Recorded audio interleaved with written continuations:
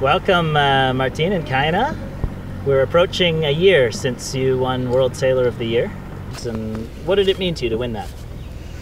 Well, for us it was very unexpected that night. We were very surprised, and I don't know. We think like a lot of girls did very good years, and it was really nice to represent our fleet, like 49 FX, because it's a new Olympic boat. So we were really happy that day.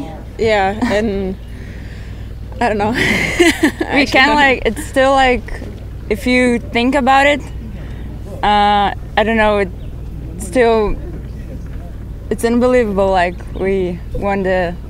I mean, it's very nice to have our names there close to a lot of very famous other sailors that we look up to, and like our names are just by their names, so that's really inspiring for me.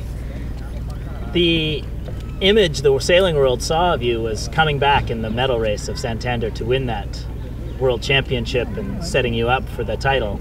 Is that your favorite memory from last season?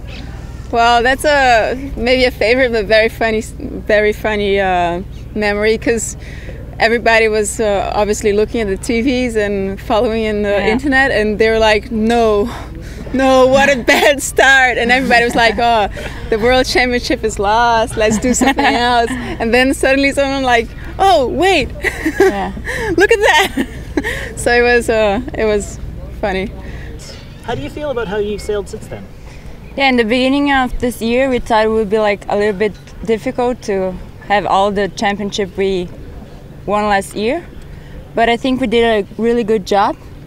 With consistent and all it was really nice, and I think we reached all our goals this year, and we of course didn't set our goals as high as last year, because we thought that was going to be very hard to beat, but we are happy for our year. And what they were, our goals for the year, I think, was especially the test event in Rio, and I think we did a really good job. Yeah, we also had a comeback in the last round of the last race.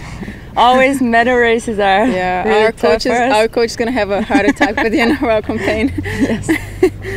Yeah, and some other podiums in other regattas, but it's very hard to set a first place, because in sailing you don't have that much constancy to guarantee you're going to be podium. So we never set like to guarantee a first place. So we set goals that we could reach. The image the sailing world saw of you was coming back in the medal race of Santander to win that World Championship and setting you up for the title. Is that your favorite memory from last season? Well, that's maybe a favorite, but very funny memory, because everybody was obviously looking at the TVs and following in the internet, and they were like, no, what a bad start. And everybody was like, oh, the World Championship is lost, let's do something else. And then suddenly someone like, oh, wait, look at that. So it was funny. Do you girls get nervous in races like that, or? Oh yeah, definitely. Before the start, I was like, I could feel my heart like almost pumping, like pump out of the chest. So yeah. But I think we were like in a good position, because we were like with the second guarantee, and the first was 2 points ahead. So we were like, I mean, Eden and Marie should be like much.